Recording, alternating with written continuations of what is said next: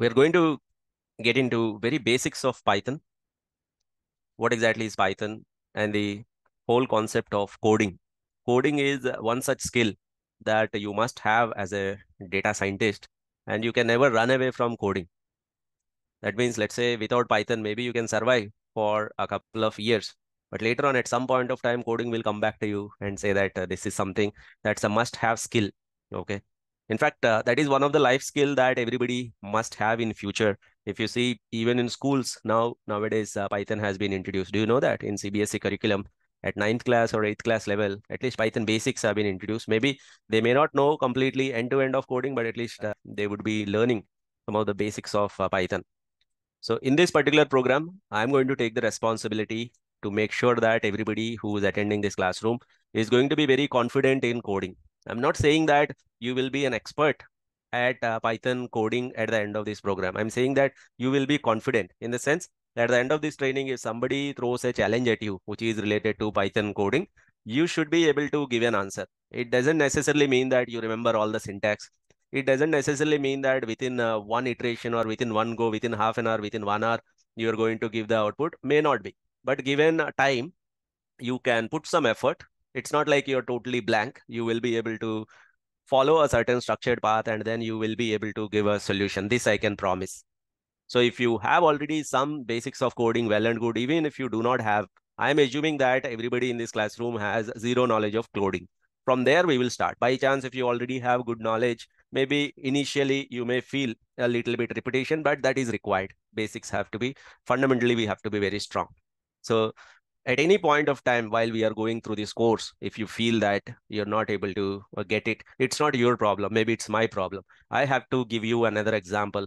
I have to tell you in such a way that you can understand. I have to give you an analogy or I have to give you a visualization that you can understand easily.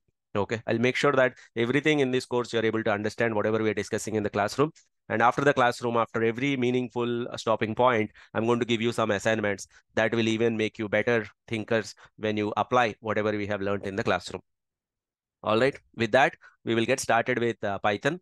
Python is a multi-purpose language. Now, there is one big misconception or there is one big misleading point about Python is you can use Python and you can use Python in software development. You can use Python in web scraping or web building.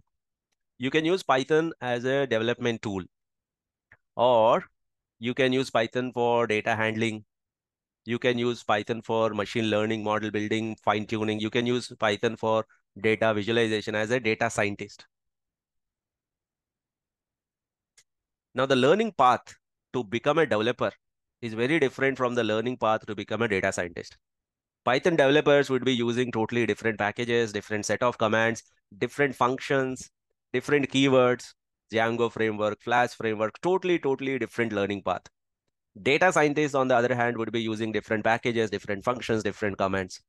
You must know what is your end goal. If you want to become a developer, based on that, your Python learning path will be decided. If you want to become a data scientist, based on that, your Python learning path will be decided. Obviously, in our course, we are focusing on the data science side of it.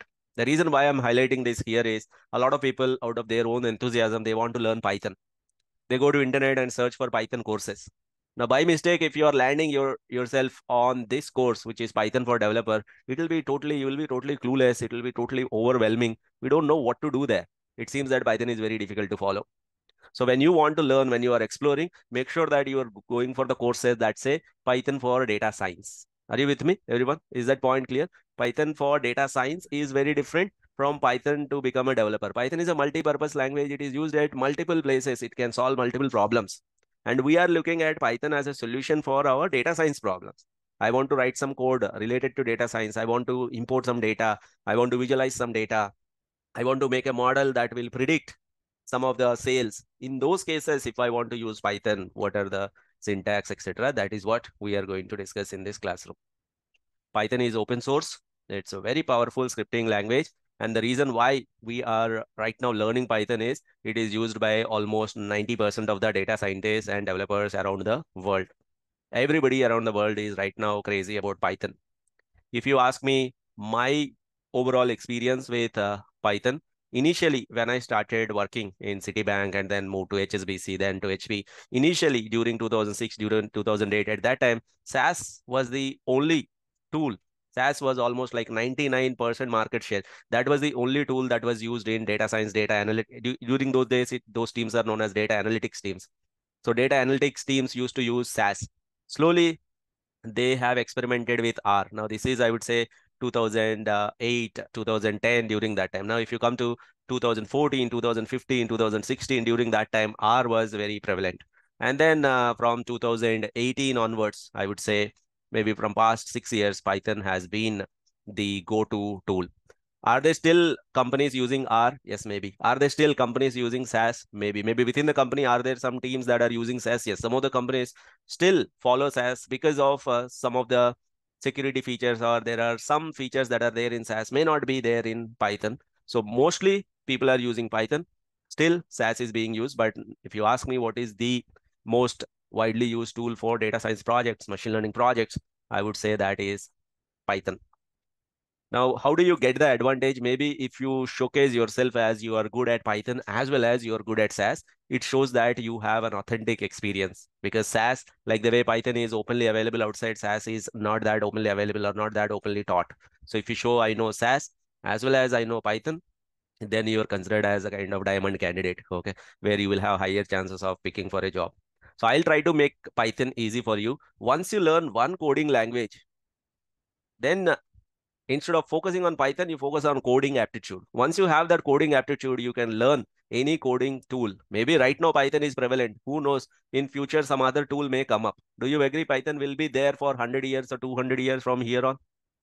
We cannot say that. When I was learning SAS, when I was working on SAS, I never thought that SAS will be replaced. It will be irreplaceable. That's what I thought. But now it has been replaced. Similarly, if there is a better tool that comes, which is working much faster, much simpler, much more features than Python, people will shift to that tool. Are you with me? So let us understand, like it's almost like coding is a new language, like the way, let's say you have your mother tongue. But for you to interact with everybody who is outside your state or outside of your mother tongue, you use English or Hindi. Now, if you want to interact with computers, you have to use another language, that is coding. Maybe it can be Python, it can be C++, it can be Java, JavaScript, any of them. But you must have that coding skill set with you. And I will make sure that you are getting that coding skill set by the end of this program. Okay. I will make sure that everybody is confident by the end of this program. If you're not confident, I will make sure that I am personally interacting with you. And for some of you, if you're struggling, I'll make sure that I'm giving you a personalized learning path so that you can pick up quickly. If people are doing quickly and if you feel that you are finding it very easy, then I'll give you slightly difficult challenges so that you can learn even more and more maximum out of it. Okay. So in this journey, we will go together. The only promise that you have to make is outside the classroom, you have to watch these videos multiple times. Outside the classroom, you have to make sure that you're completing the assignments that I'm going to float later on. Okay. Python has been created by a person called Guido von Rossum. You can follow him on Twitter. He is the guy who wrote this Python. He is known as BDFL. That means Benevolent Dictator for Life. Usually, this title is given for somebody who creates an open source and gives it as open source. So he is the dictator for Python. Basically, he is the creator of Python. Let me tell you one thing. What once he said that is, I created Python, but if I want to write Python code, still I Google and I search for syntax. Have you understood what he's trying to say? He himself cannot write the whole program within one go without searching here and there. So if you feel that you're not able to get out or you're not able to recollect the syntax, that is totally fine. Even I myself, if you give me a task, I may have to search for the code here and there. Okay. Python, the first version was released in 1991. Second version, like Python 2, was 2000, 2008. This is when it got famous. And then the keep on versions keep on coming in. Even in 2024, there was a new version that got released. So usually when you install Python, automatically the latest stable version will be installed. So if we go to Python website and if we try to install, right now it is 3.112.5. That is the one that gets installed. Python is installed by using multiple options. I'm going to show you them. So anything above 3.10 is good enough. So you don't need to actually select what exactly is the version that you want to install. Automatically, it gets installed, the latest stable version. Not necessarily the latest version. Maybe latest version is 3.14, probably. I'm just guessing, or maybe 3.13. But this may not get installed. The latest stable version, the one that is working without any bugs or something, or bugs have been cleaned, that will be installed. First of all, how do you install Python? So you can install Python. One of the easiest way to install Python is by installing a software called Anaconda. So Anaconda is a software. If you install Anaconda, automatically it will install IPython notebook, Jupyter notebook, Spider IDE. So it will install several IDEs. What is an IDE? IDE is an interface where you write the Python code. Then this will send your code to the Python compiler and give you the output. So generally, people ask you, like, what IDE, which IDE are you using? By IDE, it means it's an interface. Let us suppose if you are working on SQL, there are not multiple IDEs. You just use MS SQL and then write it there. But if you're working on Python, there are multiple IDEs that you can try. One of the most widely used IDE is Python Notebook. So Python Notebook is one of the IDE. In local, it is known as Jupyter Notebook, and on Google, it is known as Colab Notebook. Once you install Anaconda, automatically Python will be installed. So let me show you, once you have installed Anaconda, how do you open the Python coding environment. And today's session is a kind of starter session. By chance, if you have not installed Anaconda, immediately after this session, you try to install it. Even if you don't have the IDE, it is fine for today, but from the next session onwards, it's going to be at a rapid pace, like a lot of things will be covered. So today, since it is introduction, if by chance, if you do not have IDE, somehow we can manage. I have another option for it. But from next time onwards, you must get your IDE. Okay. So let me show you how to get started. Once you have the code file, how do you open a new code file, or how do you open the IDE? Once you install Anaconda, you can type Anaconda. So you will have something called Anaconda Navigator. So click on Anaconda Navigator. Anaconda Navigator will give you all the shortcuts to open your IDEs or everything related to Anaconda. So it is kind of initializing. It will take a couple of seconds of time, less than a minute. Here is the Anaconda Navigator. It is showing multiple items here. If we directly go through all of them, it will be confusing. Slowly, I'll introduce all these one by one to you later on. As of now, can you tell me which is the icon that I should be clicking on? Can you make a guess? The icon that I have to click on, Jupyter. what is that I have to launch? Jupyter Jupyter. Notebook.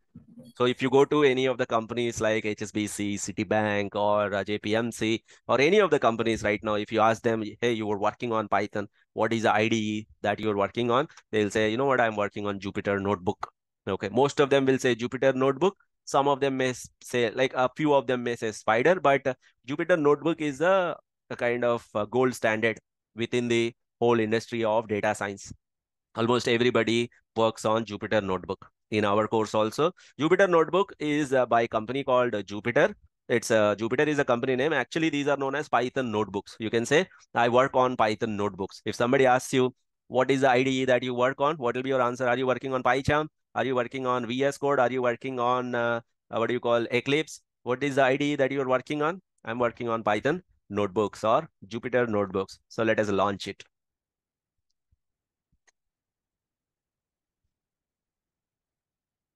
Once you launch it, it will open this browser kind of setup. On this browser, it is showing you some of the, like, basically it is taking you to the root folder within your system. Maybe a good idea would be always create something in either documents, or you go to the environment that you want to create. Maybe right now I'm going into documents, or you can create a new file here, but let's go to either desktop or documents. Maybe to make it easy for you, let us create a folder on desktop so that you don't need to search anything. Later on, you can directly go to desktop, and all your, at least the code files will not be very heavy. They will be there on your desktop, but you can save the file anywhere, but that we will get into those details little later. So I'm going to my desktop. I can create any of these folder on the desktop, either that way, or if I want to go back to the root, I'll click on that. Maybe if you want to create on documents, this is a document. This is a list of documents that I have, or the folders within the document. In that, I'm creating a new folder. So what is the folder name that I'm giving? I'm saying my Python course. Python course codes. You can give any name here. Right now I'm giving Python course codes. That is the name that I gave. I will open this. And then I will say new notebook. But before that, let me wait for you to quickly complete this. Create a new folder, all of you. By chance, if you are not able to install Anaconda, don't install right now. Don't do that right now. You will miss out on important points. You just observe, make some notes, and then later on you can install. Okay.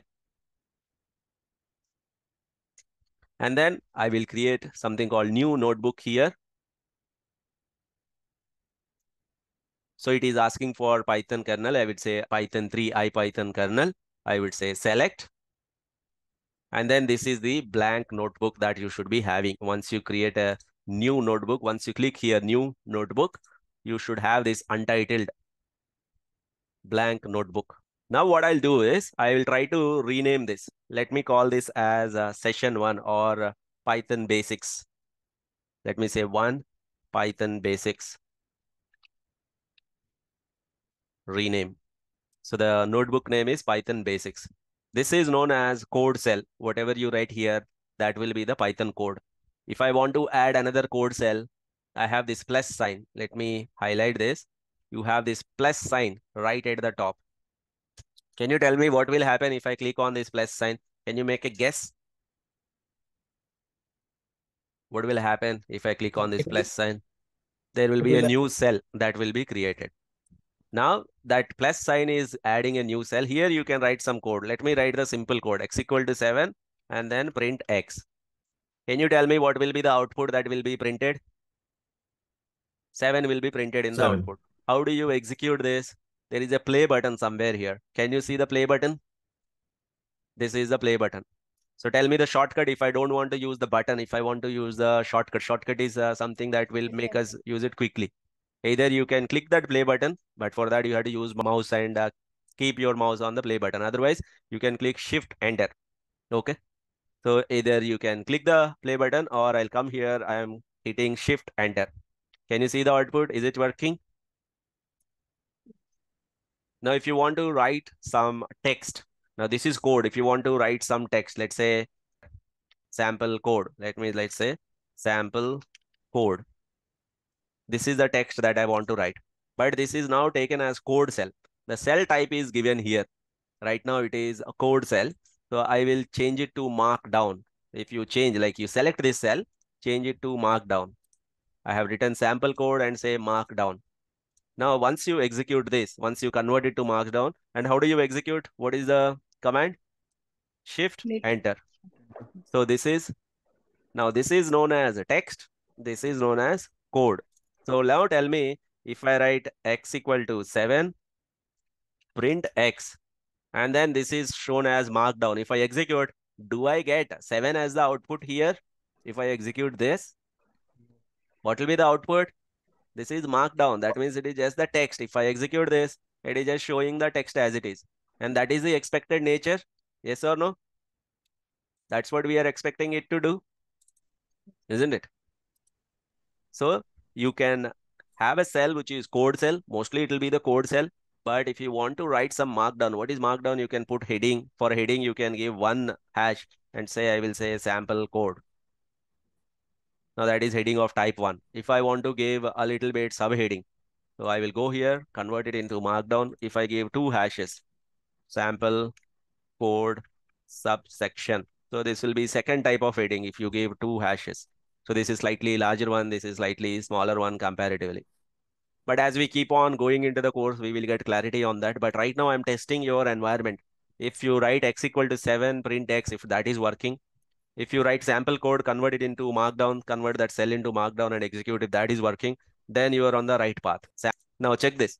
Here I have written X equal to 7. I'm saying print Y. Do you think it will work? No. All of you? No.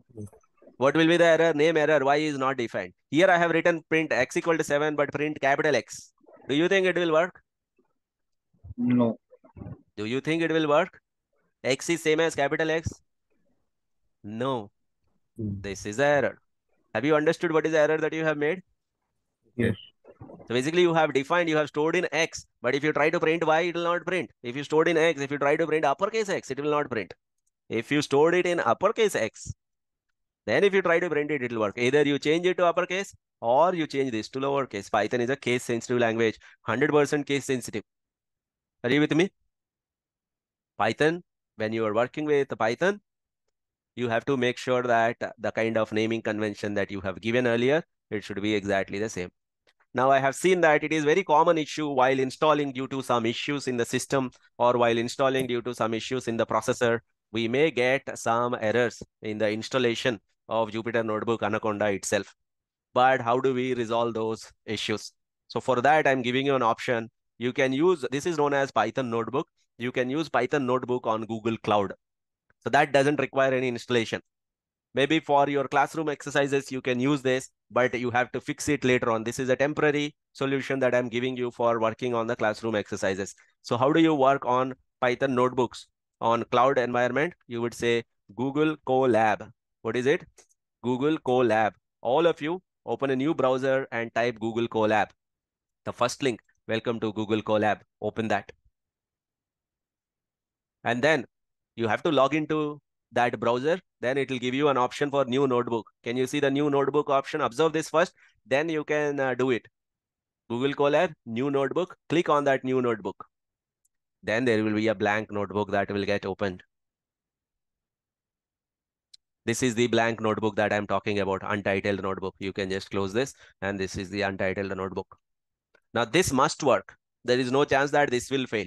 So if your personal system has any issues, if it has RAM issue, if it has compatibility issue, if it has any other issue due to which you're not able to install Anaconda, if your Jupyter notebook is not working, then you can practice coding here. But this is a temporary solution. Permanently, if you want to fix it, you have to fix the Jupyter notebook. So here again, you can write x equal to 7. You can say print x just for testing purpose. And then once you execute, Control Enter or Shift Enter if you execute. First time it will instantiate your cloud account, and then it will try to execute and give you the output. Now this, nobody should fail in this. This you can name it as Python introduction, 1.python introduction. Now this particular file, where it gets stored, you will have your Google Drive, right? In that Google Drive, there will be a new folder called Colab Notebooks. There it will get stored automatically. Let me show you where it will get stored. You will have Google Drive. You go to your Google Drive. And then if you go to My Drive, can you see Colab notebooks with a different color altogether? That will be the case in everybody's system. So in the Colab notebooks, if you try to sort them, right now you may be having only one file. I have multiple files here. So in the Colab notebook, I have named it as Python introduction. Let me just save it. And then if I try to sort it based on this Python introduction. Later on, if you want to refer to that file, you can refer in this manner. The advantage of Colab notebook is if I write some code, if I want to quickly pass it on to you. Now, without any installation, if you want to execute quickly, I can give you this link. You can execute from your system also. So Colab notebook is pretty good in terms of learning quickly.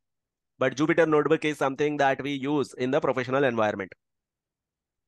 Are you getting comfortable with the IDE Python notebook, all of you? Are you feeling at home when you're writing code on this? How do you add a new cell? How do you add a new cell, code cell? By using code. How do you add a text cell? Earlier, it was adding one cell and converting it into code and markdown. Here, you can directly add a text cell and write, I can write something called sample code.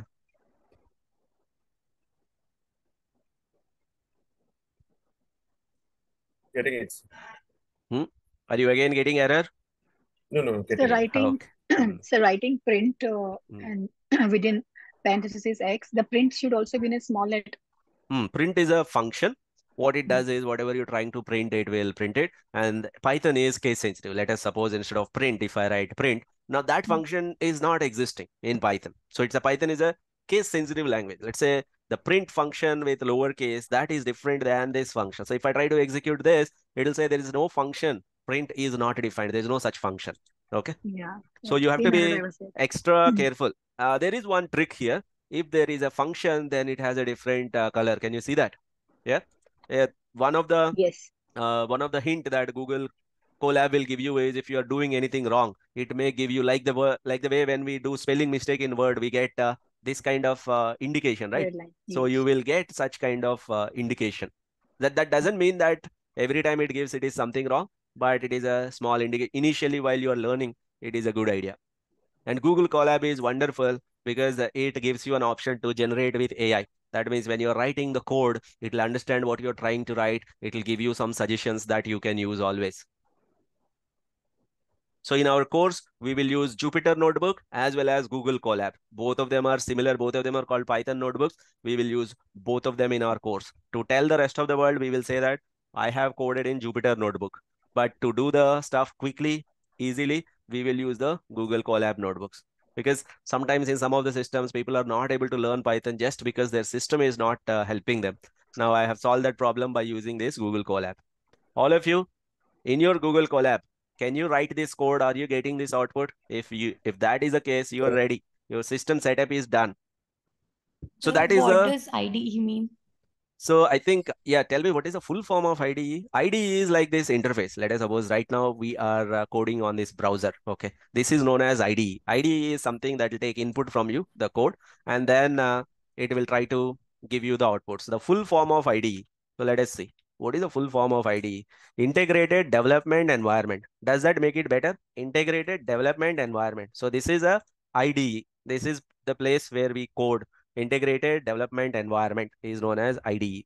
So there are multiple IDEs. The other forms of IDEs, right now we have worked on Jupyter Notebook, Colab Notebook. Both of them are known as notebook style IDEs. The other one is called Spider. That is another IDE. That means it will have a different interface. In Spider, you will have to write code here. Then you will see some icons here. Your output will come here. So here we are writing the code, getting the output in Jupyter Notebook. But here in Spider, you will write the code here. You will get the output here in the output window. And there is something called Visual Studio Code that is also similar to this. There is something called PyCharm. These are all different IDEs. Different IDEs are used in different scenarios, mostly for Python developers or the coders, people who are creating softwares, people who are working on web page creation, etc. They will be working on these tools. Mostly the data scientists use Jupyter Notebook. Maybe while we go a little bit deeper into the course, then you will understand what are the different IDEs, what are the different, or what is the difference from one IDE to the other one. As of now, you say that you're going to code on Python notebooks. Locally, it is called Jupyter Notebook. Other option is Colab Notebook. Shall we proceed? Yes, sir. Yes. So we have added a text cell, we have added a code cell, and then we are now good to go. Okay. Now, whatever I am doing right now, you can do it in Google Colab, or you can also do it in a Jupyter Notebook. Okay. But maybe right now we will do it in Google Colab. Okay. So if you want to know Python version, so what is coding is all about? If you give the instruction to the computer, it should give you whatever is the output of that instruction. Let us suppose I want to know Python version that is being used. Maybe in Jupyter Notebook, a different version is used. In Google Colab, a different version is used. In some other IDE, some other version is being used. How do I know that? Okay. Here, I want you to be knowing that if you are coding, the first attitude that you should have in coding is, I may not have the ready-made solution with me. I have to search for the solution and then I have to get it. Always my solution that I'm looking for or the code that I'm looking for is not with me. Always I have to search. I have to find a smart way to get the code from internet quickly, because there is no way one can remember millions and millions of different styles of code or different syntaxes. So let us suppose I want to know what is the Python version. Now I'm going to give you a few tricks here. First, add few code cells, and then whatever you want, you write a comment here. How do you write a comment in the code cell? In the code cell, you put a hash and say whatever you want to write after this, that is considered as comment. Can you tell me what is a comment in code? What is a comment in code? What do you mean by a comment? Syntax. A comment means like something that is non-code. For example, here you wrote x equal to 7, print x. If I write this hash, you see the color turned into green. Now, if I execute, can you tell me what will be the output? This is a comment. This is a comment. Is there any code? No, No. sir. No code. So what will be the output? No. Blank. No. Is it expected output? Is it fair to get this No. output? Because we haven't written any code. This is a comment. This is a comment. Let us suppose if I write y equal to 10 and then if I write print y, can you tell me what will be the output? Error. Error. First x will be printed. And In then place error. of y, there will be error. Why error? Because y was never defined. It has been commented out. Code commented out. What do you mean by code commented out? This particular piece of code has been commented out. Let's say you have 20 lines of code or 4 lines of code. Out of 4 lines of code, 2 lines of code has been commented out. What do you mean by 2 lines of code commented out? That means that code won't Will work. not be executed. That will not be executed. Yeah, that is a perfect way of saying it will not be executed. You will not get the output of that code. So let me write the comment saying Python version. As soon as you write that, Google Colab will understand what you're trying to do. It will give you an option to write the code. It says that either you can use this. This is one syntax. From this particular GitHub repository, it is getting you this syntax. That is one type of syntax you can execute and get to know what is the Python version. Or a better syntax would be import sys and then sys.version. Automatically it is giving import sys. You start typing import sys, or the better version or the previous one that it has given is exclamatory mark Python version. Try to do this exclamatory mark Python version. I can see that 3.1.0.12.12. What is the other way of getting it? Import sys.version 3.1.0 1.2. Let me execute the same. Is there any guarantee that exactly same version would be used in our local Jupyter notebook as well? Is there any guarantee that my version will be same as your version in Jupyter notebook? Here, since we are using Colab, all of us will have the same version because Google Cloud is providing. But if I go to your local system, that may be different scenario altogether. If I go here to our Jupyter notebook, add a couple of cells, and then if I try to execute this, here it is 3.11, 3.11.7. But it's not a very big difference. We will not see huge difference from here, this version to this version. Anything about 3.10 is almost the same. Maybe slight modifications will be there. This suggestion is available right now only on Google Colab. Probably on your Jupyter notebook directly, it is not available. We may have to install certain extensions to get it. But on Colab, it is available. Yeah, I'm getting the same result. See, Colab is on Google Cloud. So all of us are using the same Google Cloud. All of us will have the same version. But my Anaconda has been installed a few years back. Maybe it has not been updated. Maybe I may have a different version of Python. You may have a different version of Python on Jupyter Notebook. But that is fine. That's not a problem at all. Now, one big point that we have discussed already, but again, I want to highlight here. You have to tell me what is the issue here. I have written print x equal to 7, print x. Tell me what is the issue here. What is the error? Can you tell me what is the error? All of you try this. Get this error. What is the error here? What is the issue? Capital X in the bracket. Yes. So Python is Case sensitive. Case sensitive. Python is case sensitive. Is it case sensitive limited to variable names only, or functions are also case sensitive? Functions are also case sensitive. Functions are also case sensitive. Is data frames okay? Can I change the data frames or some other type of Python object? Is there anything in Python that is not case sensitive? There is nothing like that. Everything in Python is case sensitive. We cannot say that, you know what, this particular one is not case sensitive. Here you can use uppercase or lowercase. There's nothing like that. Everything in Python. In fact, for most of the programming languages, that is the protocol. Most of them are case sensitive. Some programming languages allow kind of partial or full without any case sensitivity, but Python is case sensitive. To be on the safe side, always when you are coding is case sensitive. What do you mean by coding? You're giving instructions to the computer. When you're giving instruction to the computer, it has to be non-ambiguous.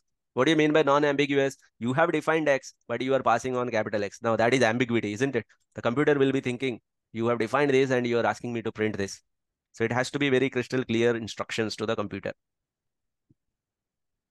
All right. Continue with the next video in the playlist. We are covering everything step by step. If you have any questions or the comments, please post them in the comments window below.